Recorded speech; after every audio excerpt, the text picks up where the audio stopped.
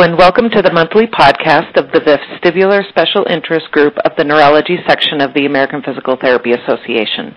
Today's topic is vertigo in the emergency department. I will be your moderator today. My name is Wendy Kriegels, and I'm a physical therapist on faculty at the University of Colorado.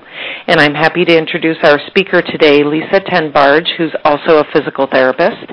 And Lisa, if you could please give us a brief introduction of yourself and where you work.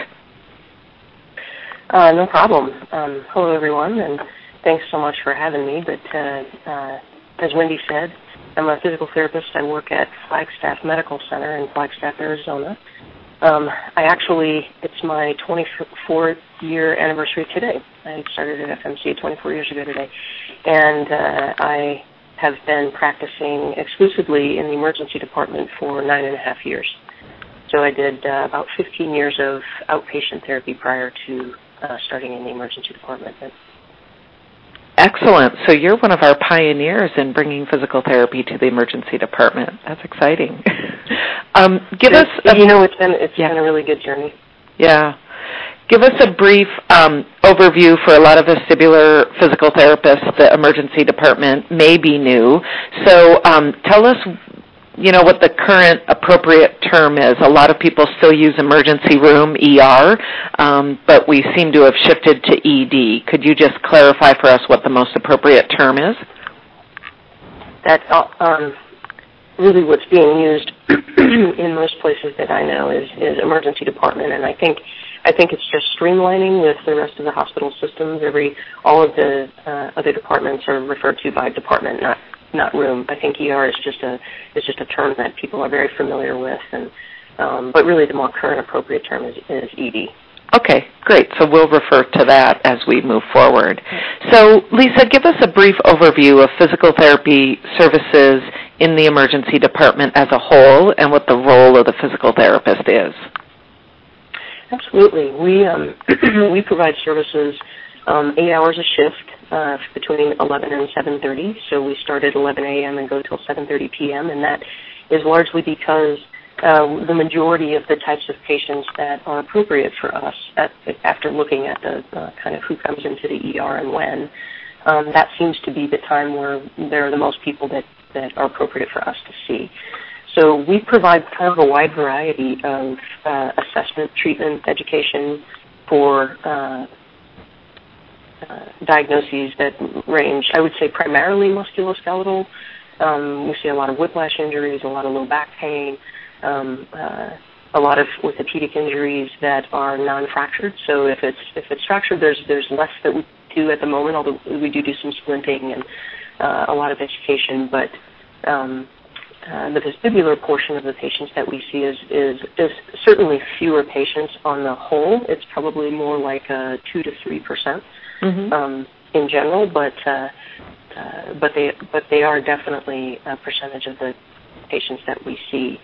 When with musculoskeletal patients, we actually, I think, provide a more specific diagnosis. So, in other words, as an example, prior to having physical therapy in the ER, an ER physician, if somebody had, let's say, a knee injury, that they did X-rays and there's no fractures, and they may diagnose the patient with internal knee derangement and send them to orthopedics. Where when we come in, we do a really specific musculoskeletal exam and say actually, this is a grade 2 MCL spray with no meniscal involvement, and here's how we're going to approach this from a stability and early education standpoint. And so the outcomes, I think, are much improved just by having us involved in that early interventive piece. Mm-hmm. Excellent. That sounds great. So tell me how the flow of someone coming in with vertigo would go in your emergency department. How are they triaged, and by which healthcare professional are they triaged first? Okay. So when somebody comes in with vertigo, the first stop for them is the triage area, and that's done by a registered nurse, typically, and they're going to do an initial assessment. They're going to do vitals. They're going to look at their med list. They're going to check for neuroscience. They're they're going to take their history. Is this something that they've had in the past? Is all of those things, and determine an acuity. So they sort of rate the patient, if you will, based on the other patients that are waiting, and so they give them either a higher acuity rating, which will determine how quickly they're brought back to be evaluated by the physician. The goal is always to get them to the physician as quickly as possible. Okay. And then how do these patients funnel through? They would go to the nurse. She would determine, gosh, this really sounds like BPPV. Do they go to the physician then, or are there other tests and measures in the interim before they get to you? Right, and so typically there are some triage protocols that allow for the nurses to order some tests. To my knowledge, they don't have any that are specific to vertigo. Okay. So the patient would then, but they typically get a higher acuity rating because many times their chief complaint is dizziness. Right. But they may be throwing up. They may be having their rating acuity-wise typically brings them back a little quicker to the physician, and so the physician then takes a history and makes the determination or starts to do the rule out for any more dangerous disorders, if that's a better way to say that. So in other words, a cardiovascular incident or some sort of, metabolic problem or a medication issue or whatever it is that may be an immediate life-threatening issue. And if so, then sometimes they may order tests that are relevant to that. So if they screen them and they think, oh, this has a central nervous system, they feel like it has a central nervous system component, then they're going to be more likely to then order a CT scan or an MRI of the brain, or start to do lab work to try to get an idea that way. Now, when they do their initial examination and the signs and symptoms are really pointing more towards a positional vertigo issue, then that's when they typically will get physical therapy involved. So they'll then initiate a physical therapy consult, and because we're housed in the ER, we're not on an on-call system. We're actually there. We have a space in the emergency department, so we're immediately available. And then we go in, and typically what the physical therapist does in the emergency department setting is we still perform our own examination. So we're still going through a cranial nerve screen and checking the range of motion of the neck to make sure they're going to be able to tolerate testing, and maybe doing BBI testing or any other testing that seems, or history taking that seems appropriate, making sure there's no other neurologic indications. And then most typically I would say the Hall pike is probably the most common test that I do in the ER to determine evidence of BPPV. I would say the Hall pike, there are a few of our physicians that are familiar with it, that do perform it, but a lot of times when I talk to them, they may or may not have been looking for nystagmus, so the differentiation of specific types of BPPV are not made at that point. So when the physical therapist then will go in, do the Hall pike, make a determination of canalophysis versus cupulolithiasis and which canal the BPPV is present in, and then take them through the canal through positioning if it's indicated. Okay, great. And do you find that the Hall pike seems to pick up the majority of your positional vertigo, or do you also do a roll test or something for the horizontal canal? Because I think because the horizontal canal is less common, I don't tend to do it as a standard. Right. But if it was indicated, when doing the Hall pike, if it was indicated, then I would add that. I would say too that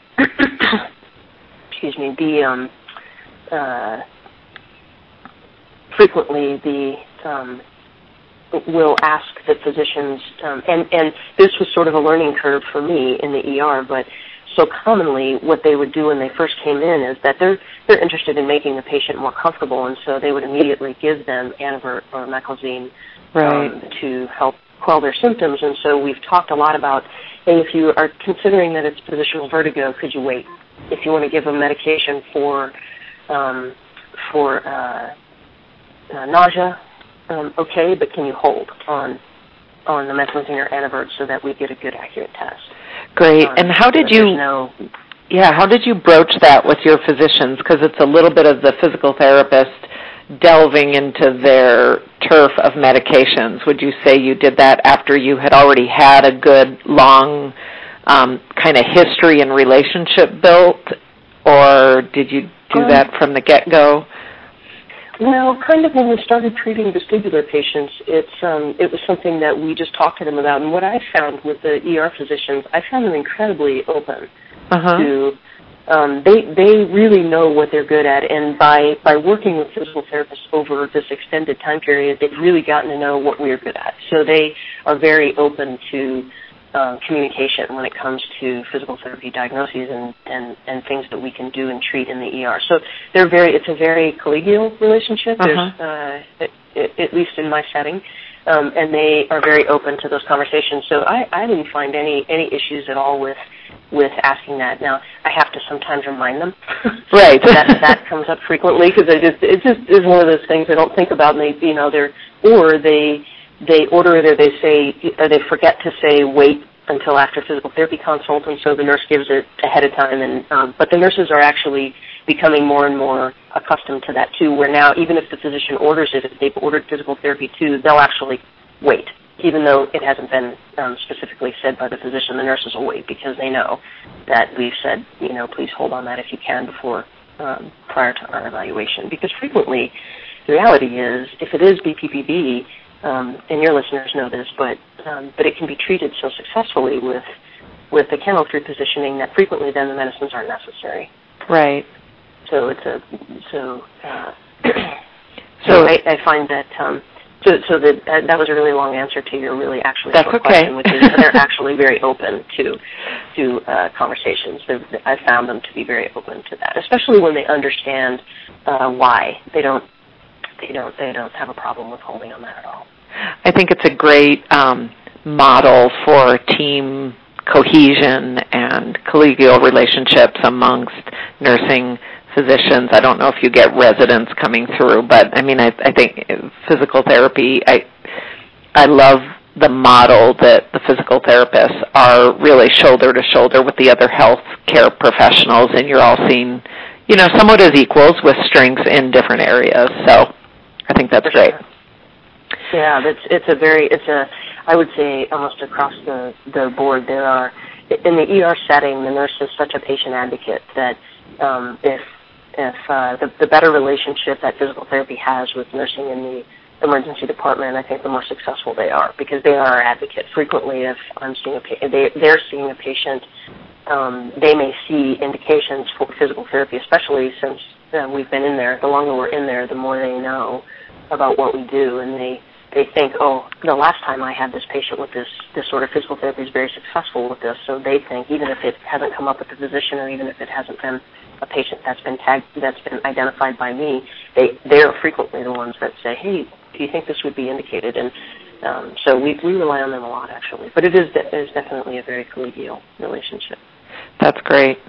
And now, initially you had brought up whiplash, and I'm just curious, because I can imagine the emergency department sees a fair number of whiplash, people with whiplash.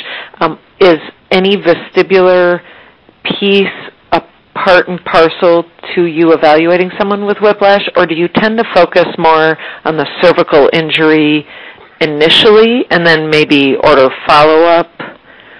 Or do you do, say, a Hall Pike on everyone who comes in with whiplash? Or, what kind of triggers you to look for vestibular as well as cervical problems? I think that what I found in treating the people that come in, not with whiplash, but with vertigo, there's always a question about, have you had trauma, any head trauma, any whiplash injuries, that kind of thing. It's a common standard question when evaluating someone with vertigo in the ER. I would say conversely, when I'm evaluating someone with a cervical injury, like a whiplash injury, whether or not I include the Hall Pike would be completely symptomatic. If they complained of symptoms of dizziness or symptoms of movement, then absolutely, and I have done it. But I would say it's less common. So when they first come in, their primary complaints are musculoskeletal. Right. They're, neck pain and muscular pain, and sometimes nausea, but not typically dizziness, at least not right away. Right. So I would say we sometimes have a conversation about, these are all possibilities of this is, if you start to see these symptoms, this would be the appropriate place to go for some follow-up evaluation. Right. Great. So it's kind of in the background of what things are available to you, but the primary presentation is pain and et cetera from the neck injury. Absolutely, okay. Yeah. So, but, having said that, I will say that I have had occasion where there are patients that it'll almost come in passing. We're going through, a typical whiplash exam, and as we go through normal range of motion testing, they say, that kind of makes me dizzy. That kind of makes me spin. Oh, okay. So then we tailor it to what their symptom presentation is. Right. Great. So let's say a person with vertigo comes into the emergency department. They are triaged by the nurse. They go to the physician, and the physician doesn't rule out everything. The physician thinks, okay, this person's having an acute Meniere's attack. They have a history of Meniere's, or maybe they have vestibular migraine or something along those lines that really do require some medical treatment. Do they ever refer to physical therapy to be another resource, maybe an outpatient follow-up, maybe education in how to limit movement while their symptoms are exacerbated, or does that person bypass physical therapy?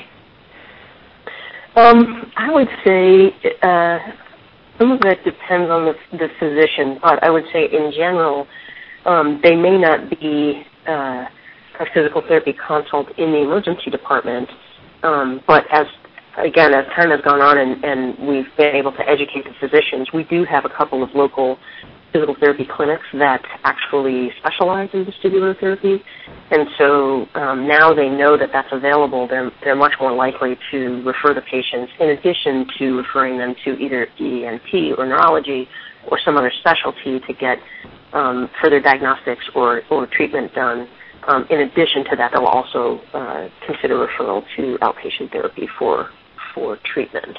Okay, so they don't typically see physical therapy in the emergency room setting, but it seems like the trend is better that they are placing an outpatient referral. Much more so as now. a trend, yeah. Much more so now, for sure, yeah. And typically in the ER, I would say it's more uncommon for someone to, have Meniere's or labyrinthitis diagnosed in the ER, but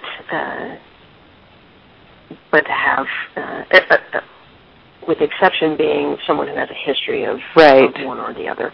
Right. Yeah, if they have a history, then they assume I think they probably assume it's after ruling out any other, more dangerous disorder, they're identifying, okay, this is probably an exacerbation of the Meniere's or labyrinthitis, and then give them follow-up instructions. Right. For each diagnosis. Okay.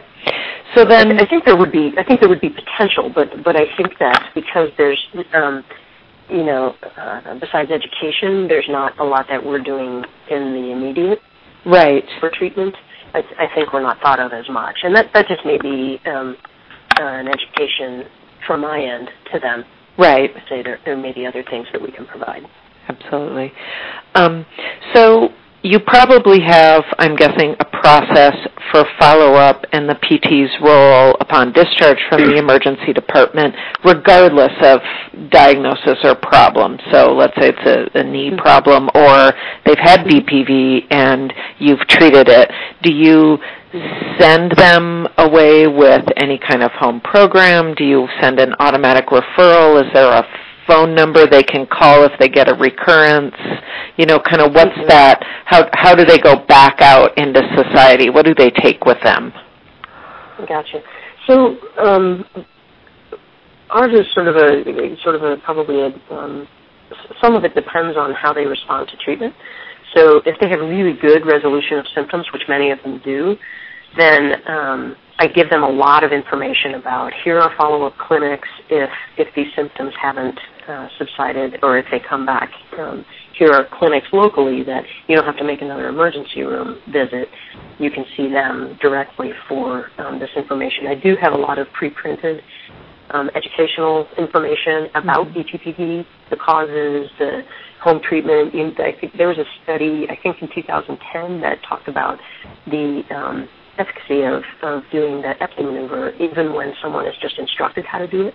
Mm-hmm. So as we go through the Epley maneuver in the ER, once a patient has sort of had a good response to that, they then know how to do it themselves, instruct them in how to do it themselves, so they can attempt that first if it's indicated. But we definitely give them follow-up information on where the local clinics are, including phone numbers and everything else. So they get a handout of specific information about BPPV, etiologies and treatments and follow-up. And I've modified it some over the years just because initially we used to give them a pretty strict post-treatment protocol with not moving, sleeping in an upright position and all those kind of things. But there have been studies since that say, well, that doesn't seem to make a big difference as far as their long-term outcomes. And in some cases might even, if they are still having any symptoms, avoiding those positions would inhibit the habituation that happens when they do. So we give them instructions and where to follow up, and then information as well. Okay. And then does it seem to be working? It's simply your opinion anecdotally, but do you see frequent flyers come in with BPPV every 6 months, or does it seem like, or maybe you have relationships with the clinics that you refer to if they have a recurrence, they go to them. Do you have any sort of information about what actually does happen in follow-up? Mm-hmm. I have, the one advantage of Flagstaff, it's a pretty small community, and the physical therapists in this town we're pretty good about it. I communicate a lot with the therapists in town, especially if I refer patients to their clinics. So I do talk to them, and I do hear about the patients that do follow up, and sometimes they contact me. So it can go both ways as far as the follow up goes. But they, I would say, I see a very low reoccurrence of visits to the emergency department for this problem. Great. And so one could make the jump that it's because they know where to go to get that treatment versus coming to the ER. So I would say it's still a pretty low percentage of the patients we see in general, but the ones that we do see, I see a very low reoccurrence rate. Right. Yeah, that's great. It'd be great to study, kind of follow those people and what happens to them long term. Absolutely. Yeah, absolutely. I see a lot of indications for outcome studies. Right.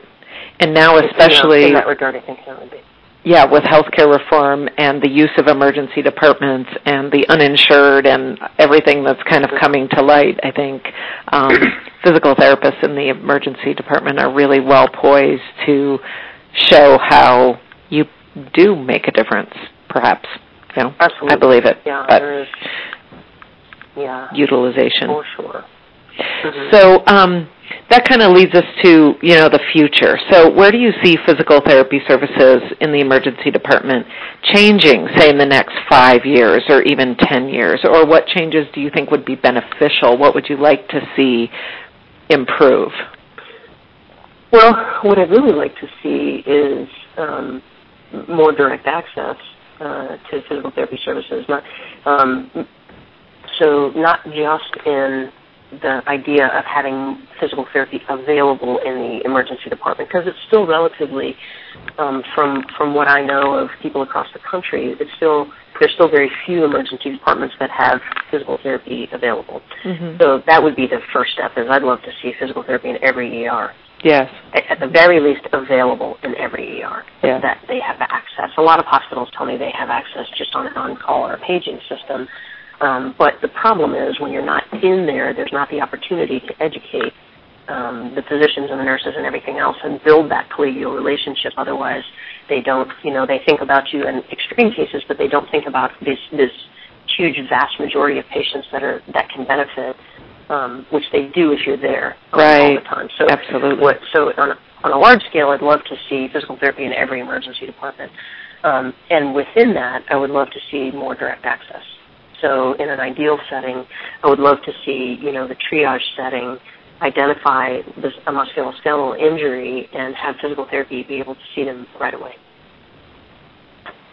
So that may be, I don't know that physicians will ever be completely comfortable with physical therapists seeing them initially, but as your listeners know, that we're very good at differential diagnosis, and we know what we don't know. So, especially in the emergency setting, it's very important to be able to engage that. And my thought would be if we see musculoskeletal disorders in the course of our exam, we see that no, there's evidence that maybe it's not a musculoskeletal disorder, then the referral goes to the physician. Right. But so you see it's more of it would be a change in the way it's done now. The way it's done now, they always see the physician first, and then are referred to us. So right. I'd love to see in the future. I would love to see us working more on an even greater collegial level and being able to see them directly. Right. Because I think it would cut costs. It would cut time in the ER. They would so those are the kind of things I think I would like to see. I think and there's as far as just getting more physical therapists into more ERs, we're seeing conversations happen all over the country about. I get calls all the time about people who are interested in starting a program of physical therapy in the ER. And so the APTA has actually done a great job of creating a toolkit, which is on their website.